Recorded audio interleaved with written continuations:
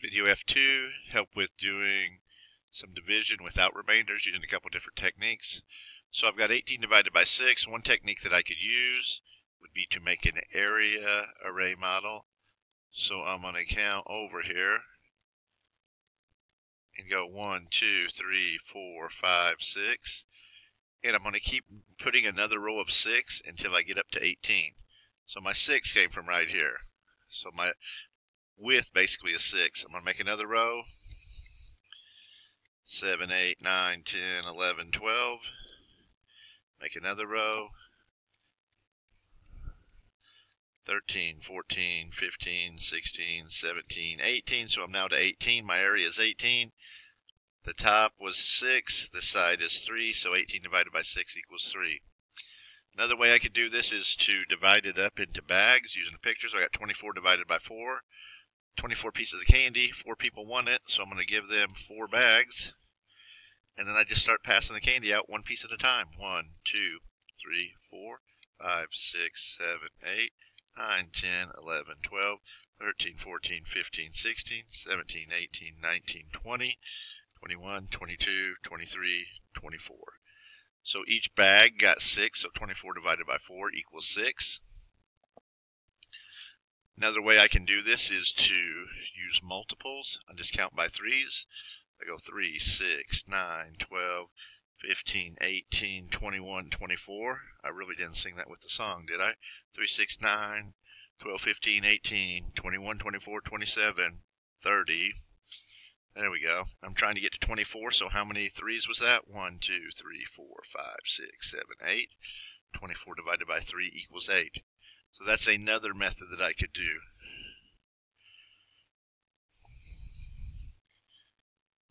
40 divided by 5, nice and simple. I'm going to count by 5s till I get to 40. And I could, since I can count by 5s very simple, I may just do this. 5, 10, 15, 20, 25, 30, 35, 40, boom, 8.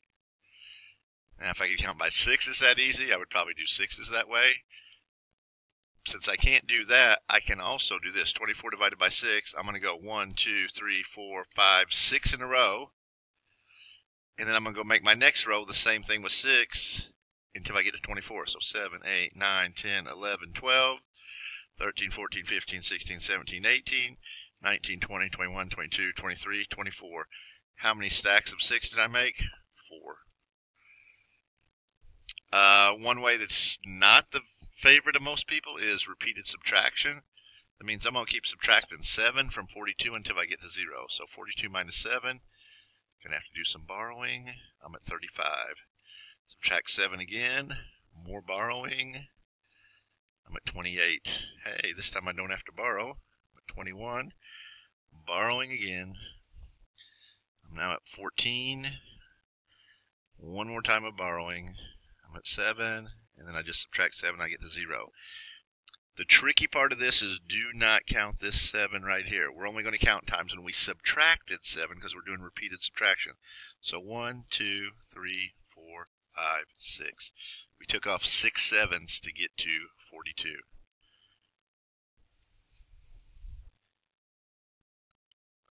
Let's move ahead a little bit. I just want to show you what happens when you're dividing with 1 and 0. 18 divided by 1. Anytime I divide by 1, I get the same number that was the other number. If I divide a number by the same number, I'm going to get 1, so like if I came in and went 7 divided by 7, 1. Here's a tricky one. 18 divided by 0 is something called undefined. I know in your head right away you wanted to say 0, but it's undefined. So think of this. If I had 18 divided by 0 equals the box, then when I switch this around to a family of facts, I would have the box times 0 equals 18. Well, what can you multiply times 0 to get to 18? Because anything times 0 is 0. So it's impossible. It doesn't work. It's sort of like I'm trying to take these 18 pieces of candy and put them in no groups. But they're already there, so I don't know how you don't put them in groups. This problem, on the other hand, is very easy. I don't have anything. It doesn't matter how you split it up. As many people as you want to split it with, it's 0. All right, let's try out the box it up, bring it up method. It's sort of like standard algorithm, but with just a little bit of a twist. So right here, I'm writing my 34.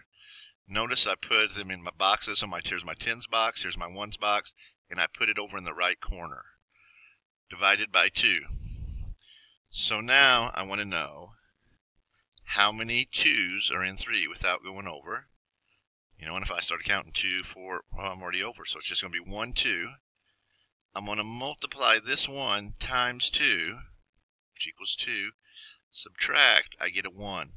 I'm going to bring that 110 up in front here, and it has 14. People with the standard algorithm know we normally bring the 4 down. I'll show you that in a day or two.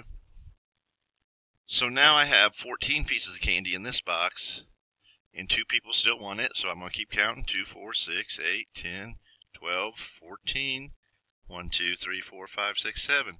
7 people. Take this 7 times the 2 is 14, and there's nothing left. So 34 divided by 2 equals 17. Try it with a slightly bigger number here. So this time I'm going to hundreds, so I'm going to have 3 boxes for my 3 places, my hundreds, my tens, and my ones. But I'm doing the same kind of thing. Dividing by 5, how many 5's in 7? Just 1. 1 times 5 equals 5. I subtract, I got a 2. Bring it up. Now I got a 28. How many 5's in 28 without going over? 5, 10, 15, 20, 25, 30. Oh, 30 would be too much, so I'm going to stop right here. 1, 2, 3, 4, 5 of them. 4, 25. Subtract, I got a 3. Bring it up. How many 5's in 35? Well, we were almost there. So now we're here. 1, 2, 3, 4, 5, 6, 7. And 7 times 5 is 35. Subtract, there's nothing left. So 785 divided by 5 equals 157. Box it up, bring it up. Works a lot like the standard algorithm, except I'm bringing stuff up instead of down.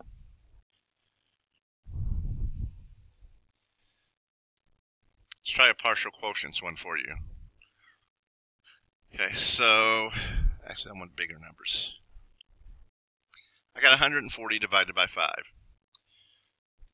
So even when I set the problem up, it looks a little bit different, because I'm going to take this line and put it way down through here, because this separates where I'm doing my subtraction work and the things where I'm doing my partial quotients. So when I do partial quotients, here are my choices. First, I'm going to try to see if I can do 100.